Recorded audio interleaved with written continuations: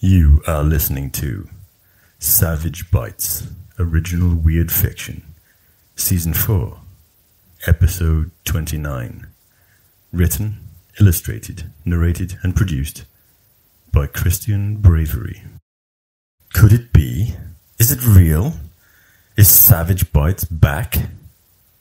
It is. Hello, Savage Bites enjoyers.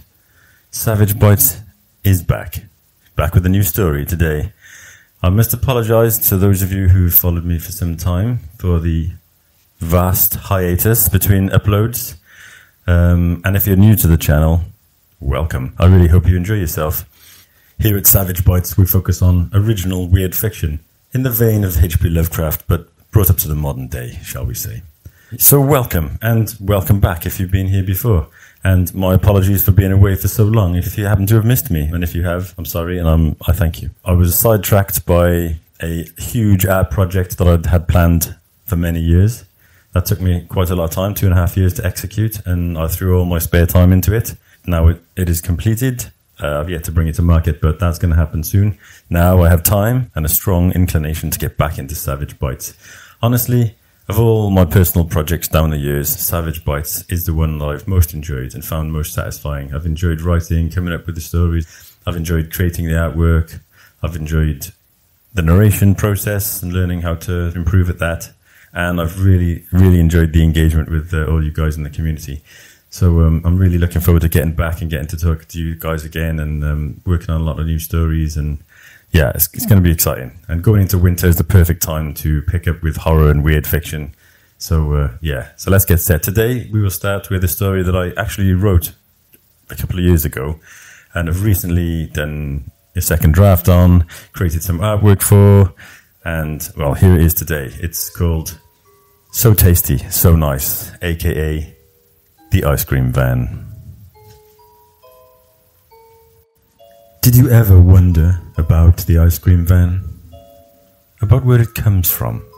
Did you ever wonder what made that soft-serve ice cream taste so good? The ice cream van and its flavourful treats were a mystery and a delight to me as a child, and a source of deep regret, as I shall tell of in its turn. Now I know the truth. I wish to God I didn't. The arrival of the ice cream van was a magical event back in those days, back in the 70s when I was a kid growing up. Its appearance late on a hazy afternoon, heralded distantly by that distinctive jingling motif, startled the slumbering neighbourhood into a gust of excited activity. Kids that had been loitering at a loose end in the heat were suddenly scattered, me and my little brother with all the rest, scurrying away to scrounge frantically for loose change, emptying money boxes and piggy banks, begging parents for enough coppers for a 99 or an orange maid.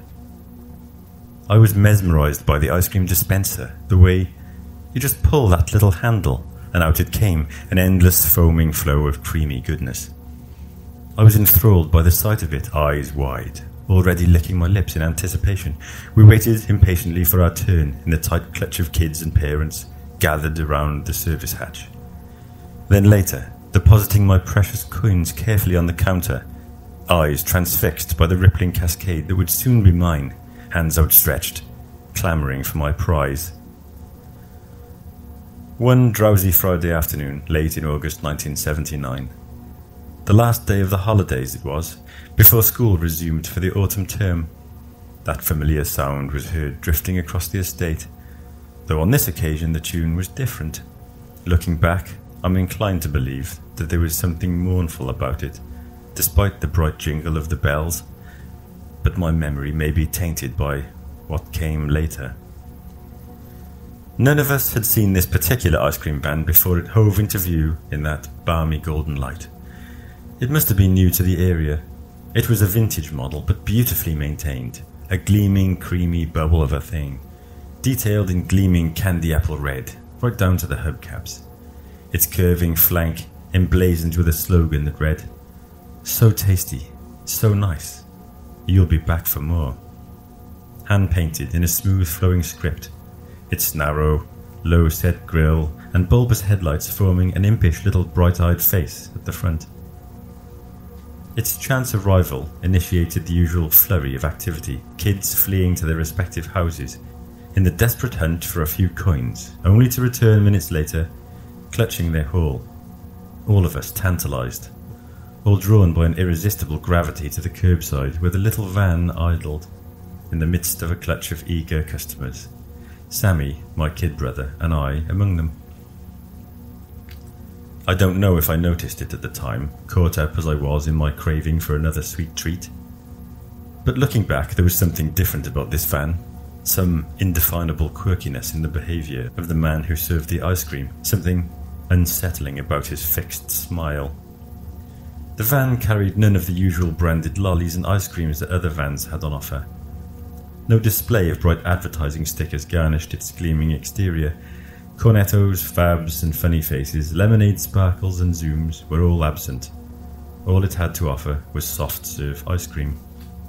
There was a murmur of disappointment from some of the children, but I didn't care. I wanted a 99, a soft-serve cone with a chocolate flake stuck in the top and strawberry sauce squirted all over. That was my favourite. But as fate would have it, I too was doomed to disappointment that day. When it came to our turn, Sam and I paid over what coins we had, watching avidly as 2 cones were primed in turn.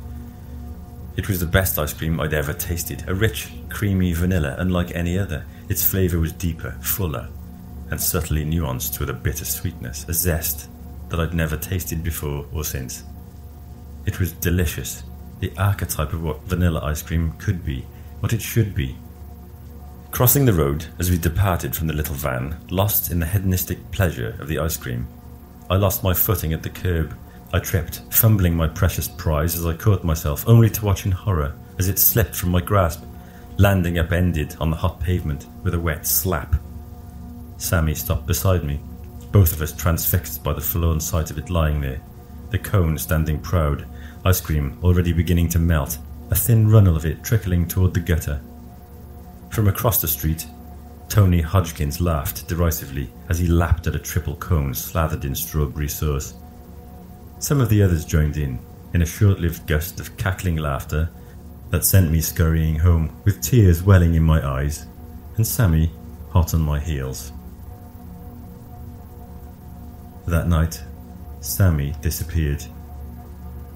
He wasn't in his bed the next morning, and nowhere to be found in the house when we searched. My dad went out into the street to look for him, but he came back alone. Later that day, the police came and talked to me and to my parents and to the kids on the estate, but no one knew anything. He was just gone, and he wasn't the only one. Tony and 3 of the other kids were missing too, and they didn't show up for school the following Monday morning. No one knew where they'd gone or what had happened to them. There was a big investigation, and the school was suspended for a week while the police interviewed everyone. But nothing came of it. I never saw my little brother again. My mother never got over his disappearance. Dad turned to drink and got mean and angry. Things were never the same after Sammy went away. I still miss him all these years later. This afternoon, I heard it again. Heard it for the first time in 40 years, that old familiar melancholy tune, drifting in through the open kitchen window from the street outside. That long-forgotten melody, subtly insinuating itself into my consciousness, stirring memories that had long lain dormant. My son and I had been playing Lego in the kitchen, pieces strewn scattered across the table as each of us dug through the pile to find the right piece for our creations. "What's that music, Dad?" said Sam without looking up. "An ice cream van," I replied, half distracted by a sudden chilling touch of regret. "What's an ice cream van, Dad?" He paused, looking at me, a partially completed Lego robot clutched in one tiny hand. "It's a van that sells ice cream," I smiled weakly. You hardly ever saw them nowadays, only at events and festivals really. So the appearance of one in our leafy neighbourhood was genuinely surprising, not to say disconcerting, given the eerie similarity to that tune that rose up out of a decades-old memory and brought with it the bitter tang of grief. Sam scooted off his chair to the floor. "I want ice cream," He grinned, hopping up and down excitedly on the spot. Waving the robot in my face, he repeated the phrase, this time in imitation of a robot voice. I want ice cream, Dad. A smile cracked my lips, quelling the updraft of remorse that had caught me all unawares out of the blue, replacing it with the simple joy of a father at his son's exuberance. In a sudden surge of nostalgia for my childhood days, I snatched my wallet from the kitchen table and, with Sam in tow, we headed out to see if we might catch the ice cream van. There was something familiar about the quaint little cream and cherry van idling at the corner of our street. A fresh flood of déjà vu washed over me at the sight of it. Involuntarily, I drew to a halt, frozen there on the pavement, my head swimming against the tide of memory, my eyes fixated on the van. Dad, come on, I want ice cream. Sam tugged at my limp hand insistently, and his efforts brought me back to myself. Self-consciously, I scrubbed a single tear from my eye with the heel of my hand. Thankfully, the boy hadn't noticed. I was being foolish, illogical, the mainline injection of the music, and now the sight of that strangely familiar van had jolted me momentarily out of myself, and for a space I was that frightened and confused little boy, grieving for his lost little brother. I hadn't known that I still carried such an emotional burden after all these long years, yet here it was. Sam tugged insistently at my hand again, dragging me back to the present. He was so like his namesake, Sammy, my lost little brother. I smiled weakly. Come on then, I said affectionately. Let's get some ice cream. At the serving hatch, all my vague suspicions were confirmed. It was the same van. On its flank, the inscription read, "So tasty, so nice. You'll be back for more," in glittering candy apple red on cream. And I could swear it was the same man, the silent man with the eerily fixed smile, the one that had served me and my little brother on that summer's day so long ago. It was impossible. He hadn't aged a day. I thought I must be mistaken, but deep down, I knew I wasn't. I was flustered and confused, while he waited within the hatch, swaying gently, half hidden in the shadow against the glare of the late afternoon sun. In the gloom I could see his eyes fixed on us, unblinking. But how could it be him? After all these years, it seemed a ridiculous notion. But how could I doubt my own eyes? He looked precisely as he had back in 1979, so far as I could recall. How could it be? Looking closer, with adult eyes, I noticed that there was something more than strange about him, something a little too perfect about his shiny, slick-back hair, something unsettling about those beady and blinking eyes, something discomforting about the glossy smoothness of his face, and that crisp white unblemished uniform. He was disconcertingly silent and never spoke throughout our brief interaction, instead communicating in a series of nods and gestures that, though unconventional, served well enough to accomplish the sale of 2.99 ice cream cones. Numb and grimly fascinated by this strange apparition from my past, I found myself fiercely reticent to linger a moment longer, and deposited a £10 note on the countertop as payment. "Keep the change," I mumbled, as I hastily retreated, my son's hand gripped so firmly in mine that he scolded me for it as I dragged him away. With that, we made our departure, my son delighted and consumed in the enjoyment of this unexpected treat, while I moved like a man half lost in a dream, unable to shake from my mind the uncanny visage of the ice cream van's mute proprietor, and the startling incongruity of his appearance here and now after so many years. And with it, rising from the darkest depths of my subconscious, resurfaced the haunting grief that I had harboured for my lost little brother. A grief I had never quite lain to rest. The ice cream itself was without doubt the same one I had tasted and subsequently dropped on that summer's day so long ago. It was exactly as I had remembered it, wonderfully rich and creamy, with that unique edge of the bittersweet that set it apart from any other. It really was the best ice cream I'd ever tasted, and though my experience at the van had been unsettling, I was nevertheless deeply satisfied that I'd been able to enjoy it this time around. It was all a conundrum to me, but as so often happens with unusual experiences, its piquant strangeness was diluted with the passage of time and the return of normalcy, so that within an hour my equilibrium, was more or less completely restored. That night I was awoken out of a fitful sleep. Had I heard the sharp click of the front door being gently closed? Who could that have been? My wife was beside me, breathing low and even. Nonplussed and queerly alert, I started from the bed to investigate. Hauling a dressing gown across my shoulders, I crept down the stairs. Nothing seemed amiss in the house, and outside the broad street was empty and silent, the pavement gleaming orange under the streetlight, its surface slick after the rain. Bemused, I closed the door and headed back upstairs, pausing to look in on Sam on my way back to bed. His bed was empty, the covers tossed aside, the sheets wrinkled and still warm to the touch. Where could he be? Then, in the midst of my conjecture, I heard it. It was ever so faint, and ever so familiar, the familiar mournful lament of the ice cream van. The one we had seen that day, the one I'd seen all those years ago, the day before my little brother had disappeared. And, in a flash of appalling realization, it made sense.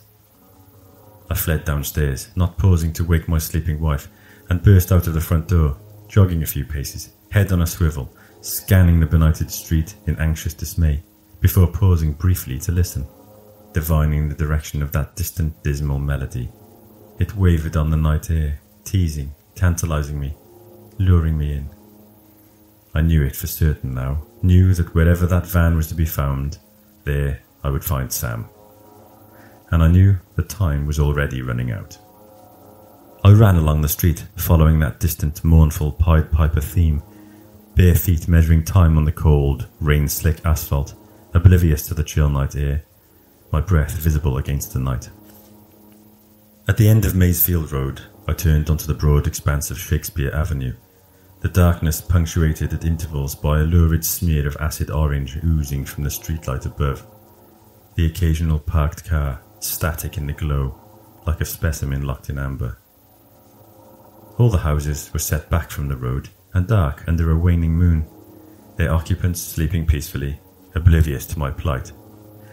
I ran on, desperately, under the frail moonlight, through street after winding street, whose names escape me, drawn on inexorably by the haunting, sombre melody of the ice cream van. A desperate, haunted, hunting creature, driven on by that preternatural parental urge to defend his young. My only thoughts were of Sam, of finding him safe and sound before he too was taken from me in the night. The broad tract of the deserted car park gleamed into the vast black, star-speckled firmament. At its centre squatted the ice cream van, theatrically spotlit, candy apple red and cream under a single, illuminating lamppost whose ghostly light flickered fretfully, sporadically blotting out the scene in stark blackness. Ahead of me, at some distance, I saw the silhouette of my son, traipsing listlessly towards the van, drawn on by the hypnotic allure of its lilting melody, his long shadow reaching back to touch me across the bare concrete. More figures emerged out of the darkness as I advanced, listless children moving in a trance, attracted by the irresistible magnetism of that sombre motif. I slowed my pace as the first of them neared the van, a diminutive form proceeding into the bright circle of light. I watched in stunned fascination as they approached the service hatch, the small bright face upturned in rapt anticipation. I was too far away to hear what was said, but it looked as though they were engaged in conversation with the van's unsettling occupant, with whom I had interacted that previous afternoon, the one whose strange countenance had, though I loathed to admit it, sent me scurrying away in confused apprehension.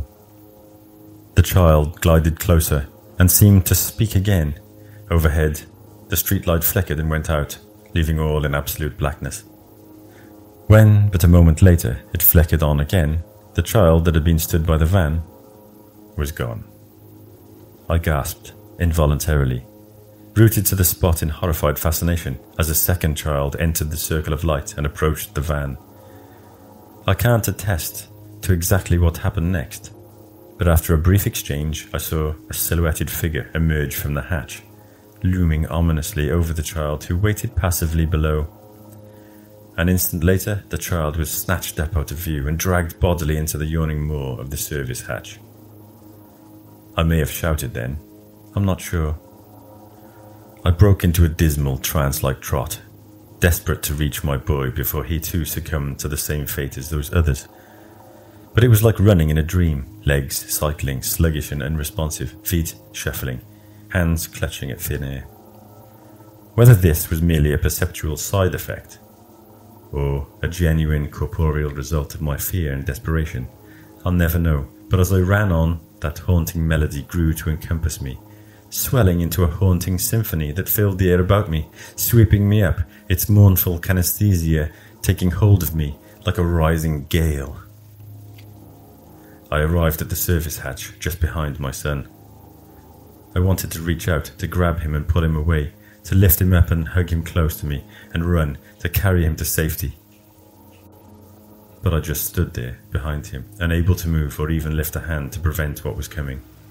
Before us, the interior of the van was veiled in darkness, the brightness of the overhead light casting it in deep shadow, rendering the hatchway a gaping black maw. I heard Sam speak, but I'm not certain what he said. He emerged then, slowly leaning out of the hatchway, thick hands gripping the sill. First, the glossy hair moved out into the light, his head bowed. Then came the shoulders, protruding further and impossibly further than a man could ever do. He slowly arched his back, finally revealing that ageless face, those blank, ungleaming eyes that weren't eyes at all, just markings. I became aware of it gradually, my rational mind fighting to refuse the evidence before me. But the truth could not be resisted. This was not a man. It was the facsimile of a man. It was a thing. The details of that human face, the neat arrangement of the uniform, that too glossy black hair, all merely an elaborate camouflage, a subterfuge concealing the truth. A mask hiding a monster. The great thickening trunk loomed out of the hatch, undulating toward me. Abruptly it split at the throat, a long vertical slit that ran down to the middle of the torso. As its quivering lips parted, they dripped gelatinous strings of gleaming saliva. A multitude of stubby black grasping feelers emerged from the opening slit, like so many monstrous earthworms, hunting and clutching in the air, tasting it. I watched in paralyzed horror as the thing descended toward my son, those questing claws reaching out to probe him, touching his face, his neck, grasping him, lifting him bodily, consuming him whole, ingesting his listless and struggling little body. In a moment, Sam was gone. And all that remained of him was a Lego robot lying broken and discarded on the ground beneath the hatch. I gazed at it, frozen in impotent horror, my mind blank, a mirror-like pool unrippled by thought or concern. Only one thing penetrated my silent prison of denial and despair, and that was the music. That gorgeous, heart-rending melody, poignant with the untold pathos of 1,000 stolen souls. It's warm and safe in here with Sam and the others. Nothing can harm us now. We huddle within, close together, like unborn siblings in the womb, listening to the endless swell and fall of that wonderfully soothing music, as gradually, oh so gradually, we are digested, dissolved and ingested by the thing that lives in the ice cream van. Now I know the secret. Now I know the unique ingredient that makes the ice cream from this particular van so special. What gives it that piquant, bittersweet tang? What makes it so tasty? What makes it so nice? Why you come back for more.